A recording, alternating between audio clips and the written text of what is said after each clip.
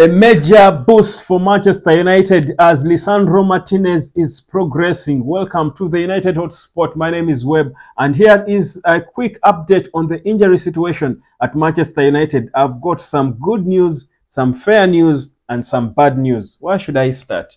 Well, since it's a Friday, I think for your mental health, let me start off with the good news. Now, guys, Licha the Butcher is progressing extremely well. Now, as we speak, the club has given an update on his status. Remember, he got badly injured in our game against, I think it was Wolves, and we were all sad as United players. I think it was either West Ham or Wolves. I forget the team we are playing, but it doesn't matter. But it was said that he's going to be out until the end of this month of March. Now, here's the situation. Licha is back training. He is currently not at Carrington, but the club and his country, Argentina, agreed that they need to handle him carefully and his rehabilitation carefully so that no mistakes are made. So the agreement was he is going to leave Carrington and join the Argentine national team. That's why he's part of the national team that was summoned. He's going to join them in the United States, but he will not play the two friendly games they've got against, I think they're playing Costa Rica and they're going to play Costa Rica and El Salvador in the US. He will be part of the team, but he will not play. But he's going to proceed with his recovery with his national teammates, because there is not going to be so many players at Carrington, left at Carrington. So if he was to be left at Carrington, even for his mental health, it was going to be boring because most of his teammates will be back with their national teams in the international break. So they have decided he will join the Argentine national team as he goes on with his recovery, meaning he's associated with teammates and perhaps, can come out there and, have some banter and chat to give him a good environment for his mental health as he does recover. And the expectation is that the recovery will be on track. There won't be any setbacks. By the end of this month, Licha the Butcher will be back to come back and butcher them in the English Premier League. Big one.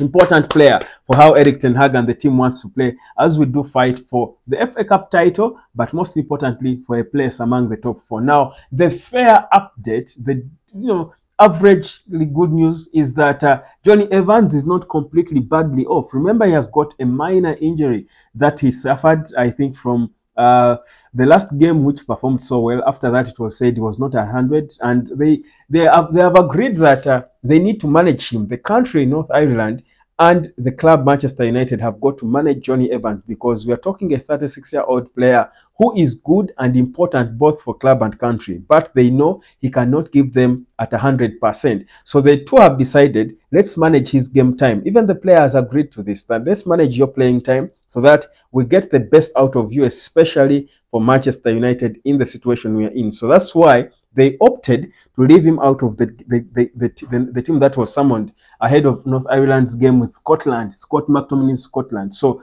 he won't be there, but there is expectations that he will play a part in the game against Liverpool on Sunday. So Evans has got a minor injury, but they're just managing his game time. That's all that is being done by both the club and his national team. They're managing him because he's a fragile player because of his age. For Harry Maguire, he is again, we are hoping that he will be back. Chances are he's going to be back. He was summoned by England for the England international break and the business that they're going to be having, and he is expected to be back for the game against Liverpool. Without Evans, it is highly likely actually that Harry Maguire could be starting in the central defense together with Varane. That is the expectation. So for Maguire, things are looking decent, and of course the boss will definitely give an update on him before the game. But it is, I think, there is hope that he's going to be available for the games against Brazil and Belgium that England will play. Very important friendlies for England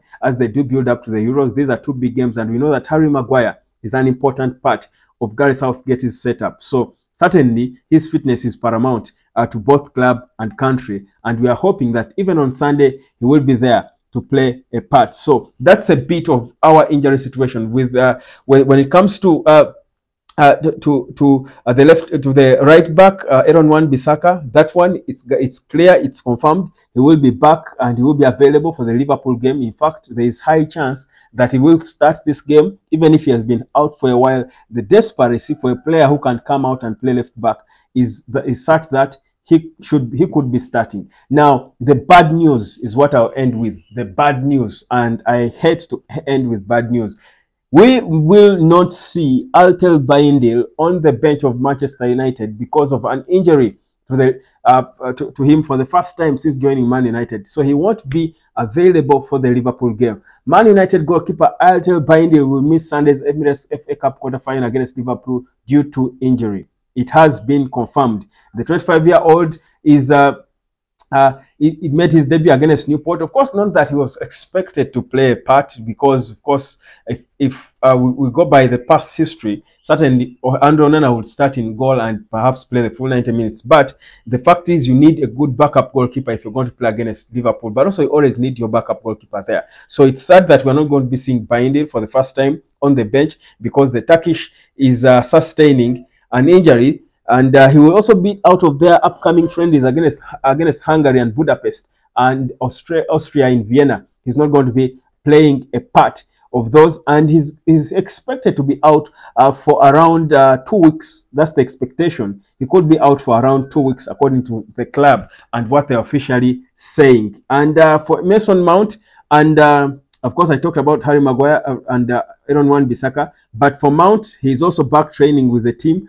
And even if he's been out for a long time, I think about 4 months since November, there is hope that after the international break, Mount will return. He may not be available for the Sunday game. So that's the injury situation as of today, as I speak right now to you here on the United Hotspot. But of course, regardless of who is fit, who is injured, Manchester United will be hoping and believing that we can go half and puff and grind a result at home against Liverpool. What is the game plan for Erik ten Hag with the injury situation that we are having now? What will be the game plan?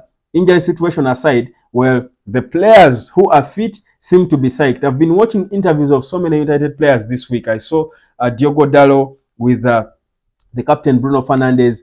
Then I saw I saw an interview of Garnacho with Kobbie Mainoo, and you clearly can see that these players are beginning to pick up, to be in the right frame, good mental health, and you think it's a good thing to see if Man United is going to be back. I think the mental health of players is always going to be so important. So if these injuries are knocked off completely, I think for me, United will not be as bad as we've all been made to feel, like we are. For Tyrell Malacia, it's 1 year, I think nearly 1 year since he last kicked a ball. Really, it's really bad omen for him. It's bad to see, but you never recover from that. Even if the cocks crow, you never recover from that. You never recover from that. So what exactly is going to be made of Tyrell Malacia and his future? We will see. He's 25. He can certainly come back and play football depending on his mental health and his mentality. But 1 year without playing football for Man United, when you've not even got a chance to prove yourself, I think is extremely long and unfair on him. And it's sad to see. But that's, again, the risk of playing football at the topmost level. It's always going to be difficult for any player. That's what's happening with Manchester United now. That is the injury situation. Of course, I see Kobbie and Mainoo both trending separately. And he has been summoned. That's the reason. Kobbie Mainoo has been summoned in England's under-21 team. He has been summoned in England's under-21 among the midfielders. And let me see, the under-21s, England is going to be playing against Azerbaijan. And the players that they have summoned include the little Kobbie Mainoo of Manchester United, born on the 19th of April 2005. That is 2 days before I was born. Of course, so many years later, in terms of date, I was born on the 21st of April. So literally, we share a birthday. No wonder I'm so endeared to him. But yeah, Kobbie is not in the England